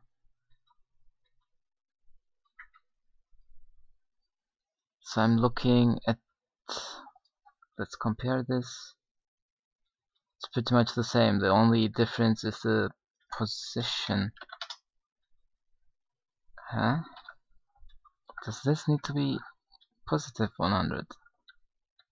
Whoops.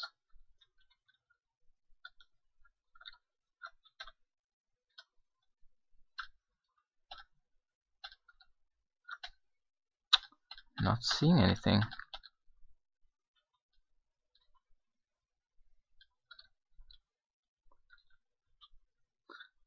So let's dump the camera values.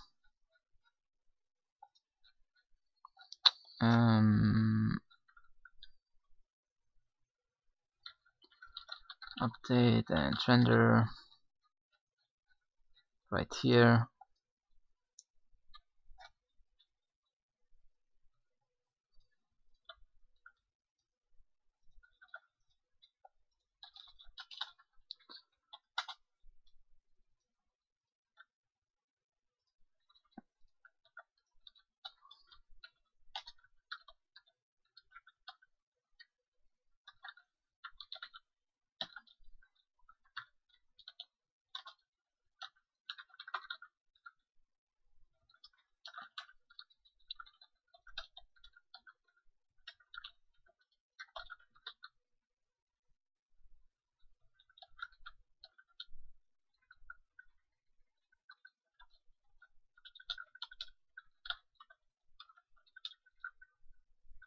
So this is the position.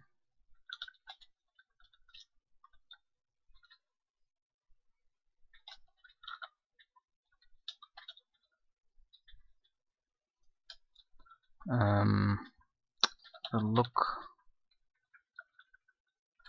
Yes, I should have done this.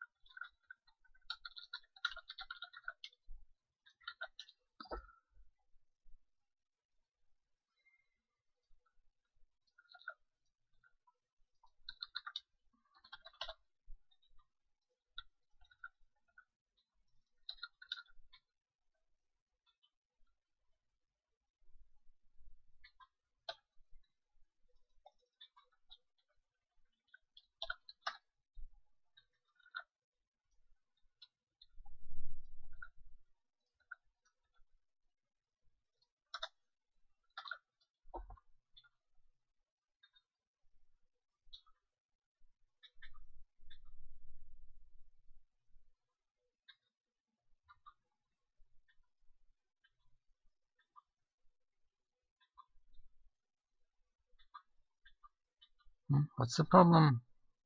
Before identify a camera, I just identified it.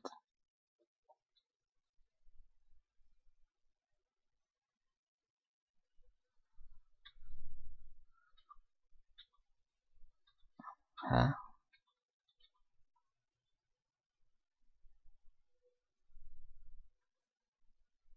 Oh. Missing left shift operators. Still missing one. There. And here.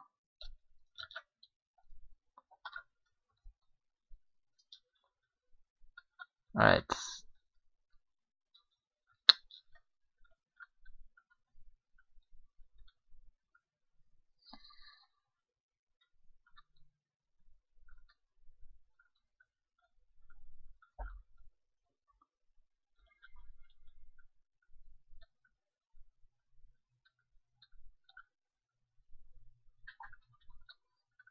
Okay, I guess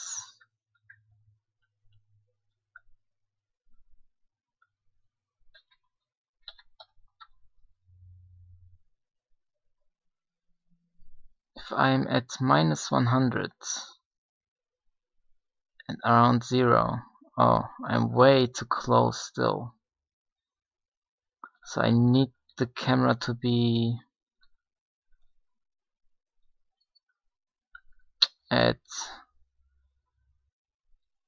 4000.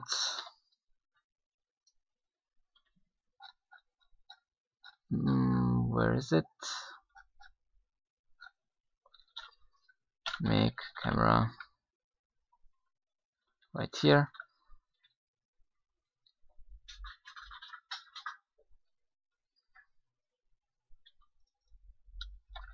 So this needs to be 4000 minus 4000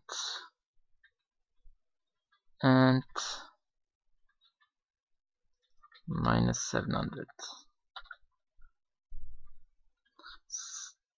Okay.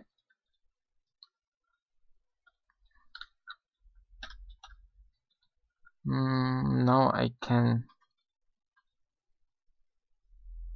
see a tile.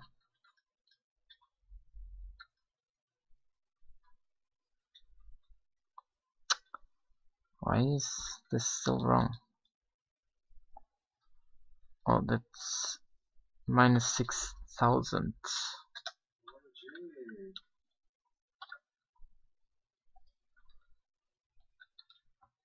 Alright, there it is.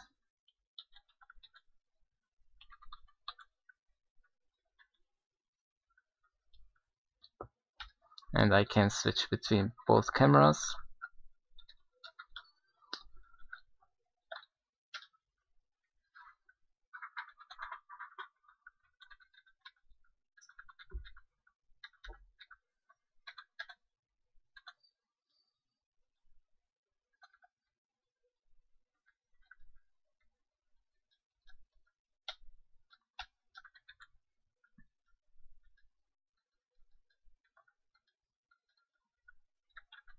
Oh, My hero. He died.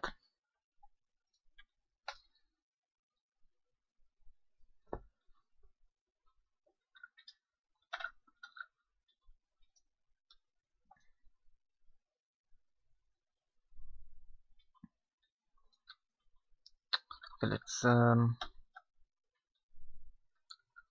see. The camera is more or less okay.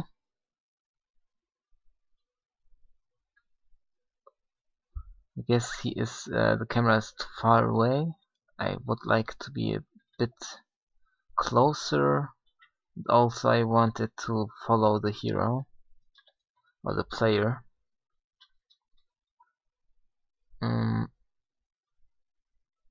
Okay. So let's change this to 5,000.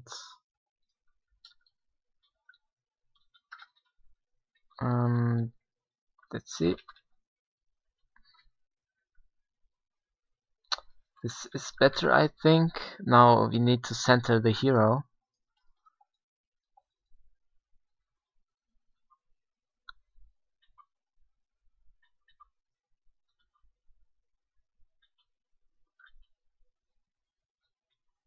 So I guess one thing I could do is game camera position is the player position. Does the player have a position? Yes, it's a vec2 though. So we do a vec3. Do I have this function? Vector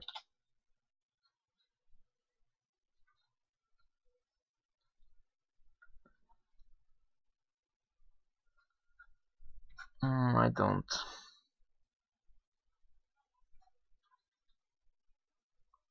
Alright. I could write it.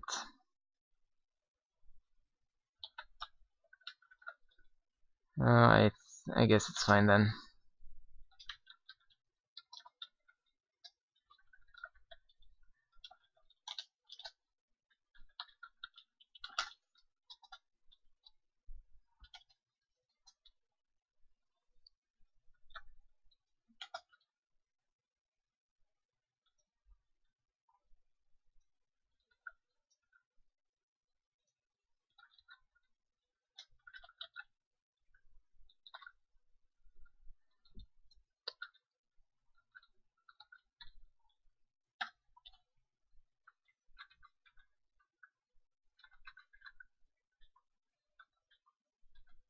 So now the camera is kinda following the hero, even though the Y position is inverted.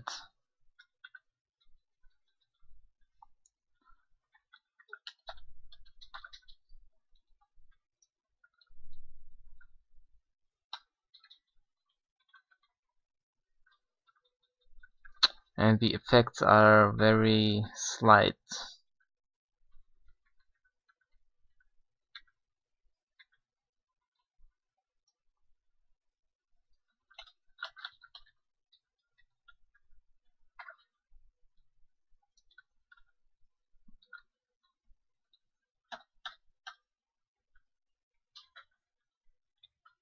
Okay, now the camera follows the hero better, but the hero isn't at the center.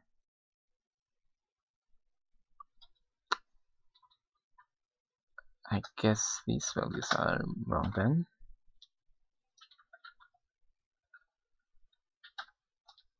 Ah, there it is.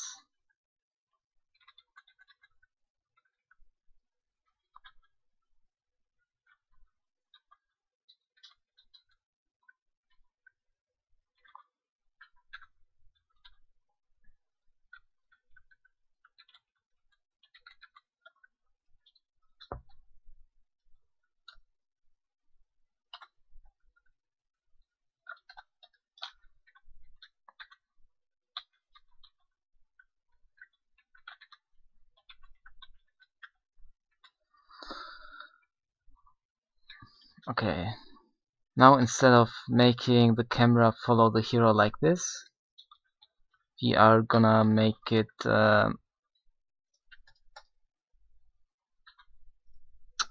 let's see. So if the hero is here,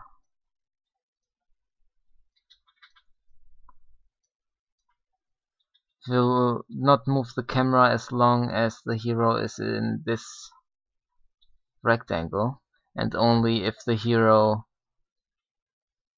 attempts to leave this area is the camera gonna follow the hero. So the camera isn't gonna move as much as before.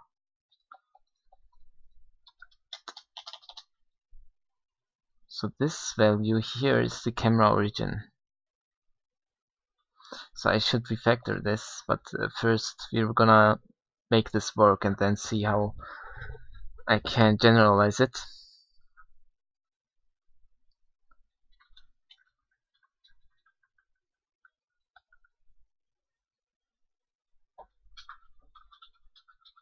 Okay, so the game state. This is the wrong file, game state.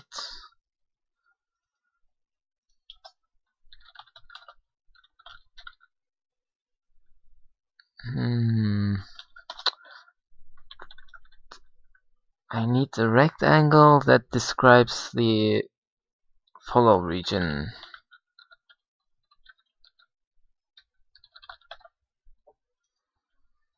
So let's initialize this.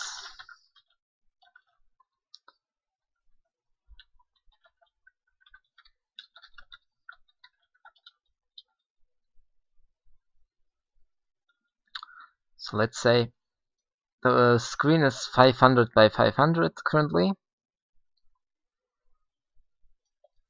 Do I have this screen width somewhere? App state. Right here. So we will say